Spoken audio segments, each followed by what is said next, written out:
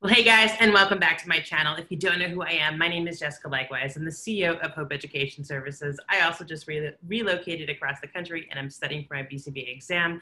As I'm studying, I'm making videos just for you so you can study along with me. Today, we're going to talk a bit about a behavior chain and what chaining is.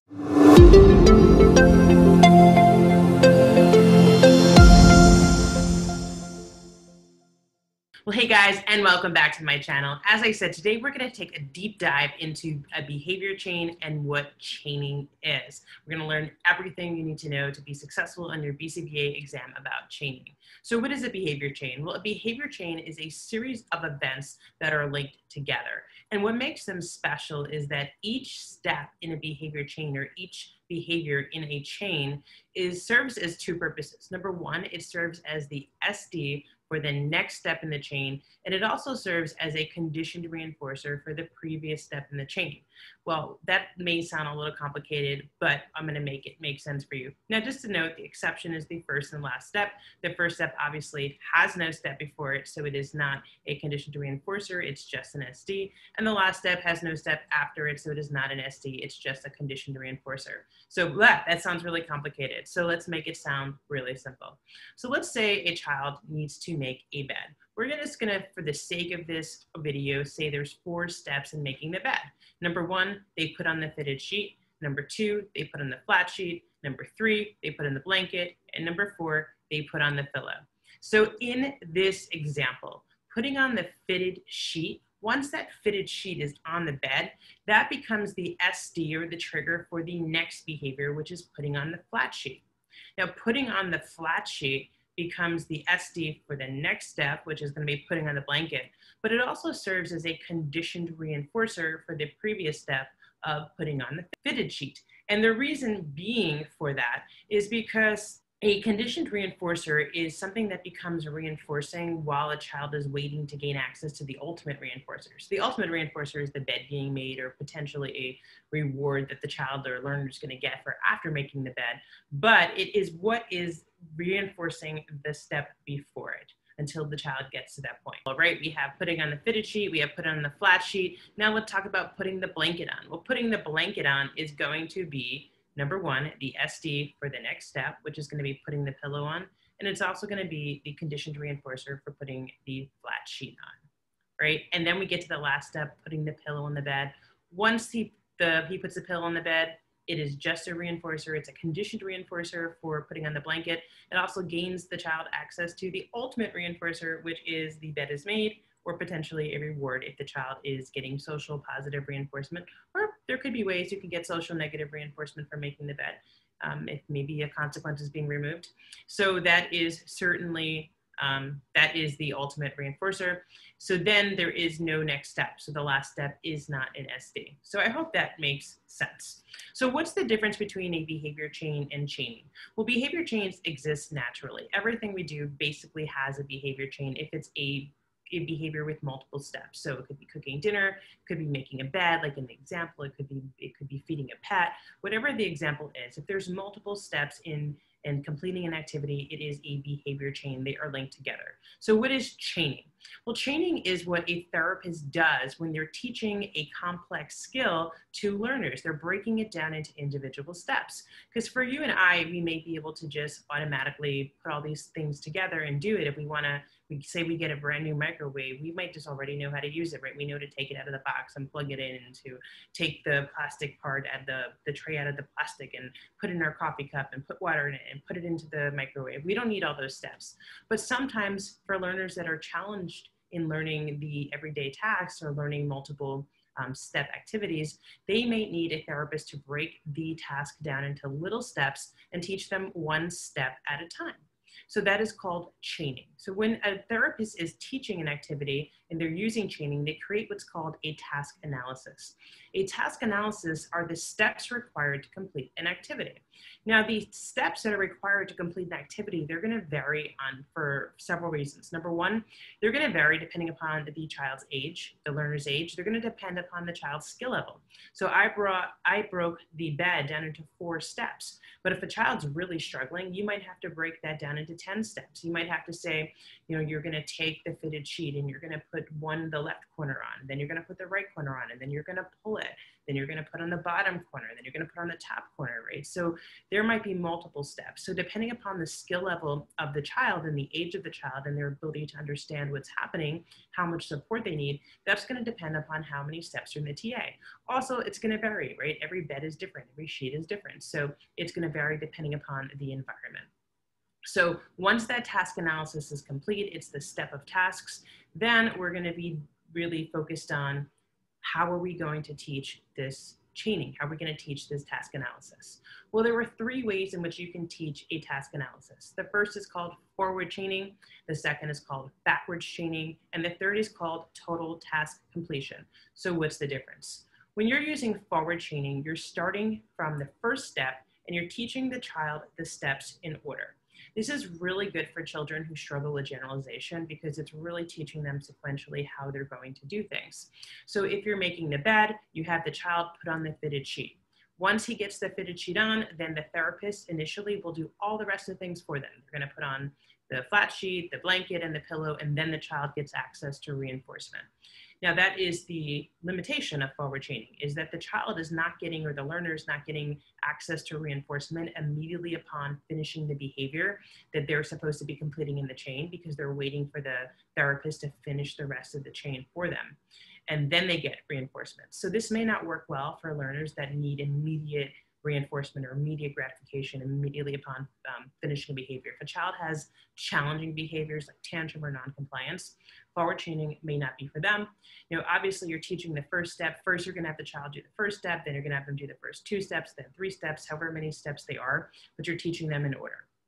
So then we go to backwards chaining. Well, backwards chaining is the complete opposite of forward chaining. You're gonna be starting with the last step. The therapist completes all of the steps in the chain up until the last step, and then the child finishes the behavior, and then they immediately get reinforcement.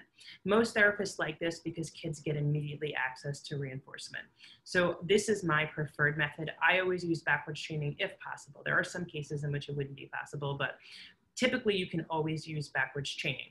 So again, if the child is going to do the last step, then they're going to do the last 2 steps, the last 3 steps until they can complete the entire activity independently. Now, when you move on to adding another step, that's going to depend upon whatever mastery criterion is set by the BCBA or whoever's running the program. They're going to be the ones who's deciding. It might be the child has to get it 3 days independently or 5 days independently. Sometimes a therapist will consider a target mastered when it's 80 to 100% accuracy. So let's just say the child's reading sight words and there's a list of 25 words, and those 25 words are they're being scored in one category. So, you know, if the child gets 80%, that those words are considered mastered. You can't do that for TA. They have to get it completely independently, because you can't be successful microwaving food if you can only do 80% of the task of microwaving food. So that's my take on that. So the third and final teaching procedure is called total task completion. So when using total task completion, the child is expected to perform all of the steps in the chain. Now, he may be or she may be helped and assisted by the therapist. You might be using prompting or shaping with the behavior chaining, but they're completing all of the tasks. So let's say the child he's now in forward chaining, right? He just put the fitted sheet on, and then in backward chaining, he just started off by putting the pillow on. Here, and he's gonna start off the first time you're teaching this with doing all 4 steps. The therapist will help him with any steps that he does not know how to do using whatever prompting procedure was set by the BCBA. Probably in this case, I would assume some sort of either graduated guidance or physical prompting.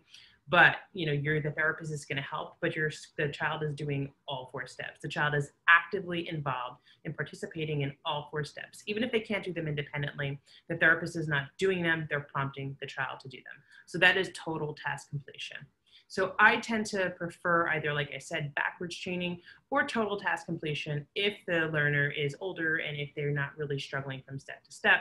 You know, total task completion works really well for learners that are older and where you're just assisting them along the way, and they don't necessarily need so many steps and so much structure in how to learn an activity. So for example, like an older child that is learning how to heat up their food in the microwave, I might use total task completion because I know that they may not necessarily need me to train every single step independently.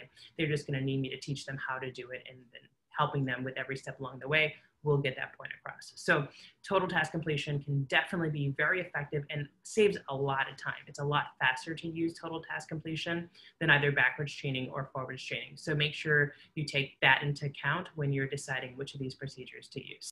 So the other thing I wanted to go into is, how do you collect baseline data when doing a TA? We know we always want to collect baseline data for several reasons. Number one, insurance companies, right? If we're doing ABA, we know a lot of funding comes from insurance companies. They like to see baseline data. Number two, it allows us to determine the accuracy of an intervention. Without baseline data, we don't know if it worked, what we did worked. We don't know if maybe a child already had that skill. And sometimes baseline data can actually help us understand which one of these procedures that we are going to use. So when you're collecting baseline data, what you're going to do is there's two procedures that you can use. You're going to use either a single opportunity procedure or a multiple opportunity procedure. And it's important to get this down because you can't necessarily conduct baseline probes the same way that you would when you're doing discrete trial training. The one thing to do that there is to note is, just like discrete trial training, you want to be very careful to not teach while you're collecting baseline data, because if you do, then there's multiple days of baseline, there's not efficacy in treatment data. So single opportunity probing, what does that mean? In terms of a TA, it means that you're going to have a child start a skill. So they're going to start making their bed. And then whatever step they can't do, you stop on that step, you finish for them, and all the subsequent steps are counted as incorrect. Because the assumption is that if the child couldn't get to step 2, then they're not able to get to step 3. So in the example of making the bed, let's say you're probing using single opportunity data. Let's say the child puts the fitted sheet on, then doesn't know how to put the flat sheet on. Well, then the therapist would put on the flat sheet, they put on the blanket, they put on the pillow, and only the first step would be counted as correct, and the therapist would not give a child the chance to try the other steps. That's different from multiple opportunity baseline probing, which is where the therapist would give the child a chance to complete every single step in the TA.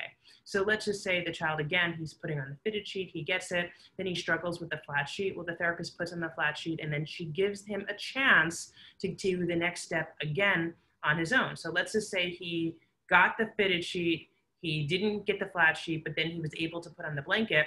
Well, that score of the blanket is still counted as correct, independent of whether or not the previous step was marked as incorrect. I don't like multiple opportunity probing because I'm a big believer that a child has to be able to complete all the steps in order, or they can't do the task, especially when they're chaining, right? Because we know that each step becomes an SD for the next step. So I tend to use single opportunity probing, but whatever you decide is up to you. So I really hope that this was helpful in helping you not only study for your exam, but understanding how to use chaining and how to use it effectively for kids. I would love to answer your questions. If you have any questions, head over to my website, hopeeducationservices.com. There's a contact form right on there. Drop your question and I'll get back to you. And subscribe to this channel. I'm going to be posting more videos just like this. You know, I'm really passionate about, number one, me passing my BCBA exam, but also helping you pass your BCBA exam. So if you found this helpful, subscribe, share this with friends, and I'll see you in the next video.